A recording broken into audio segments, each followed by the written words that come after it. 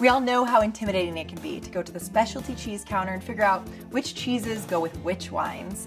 That's why I like Sargento Tastings. They've done the hard work for you. The creamy Havarti has a soft texture, a really great buttery taste. Sauvignon Blanc or Pinot Grigio goes especially well. The Bruschetta Jack pairs really well with full-bodied red wines. Think things like Chianti or some Malbec.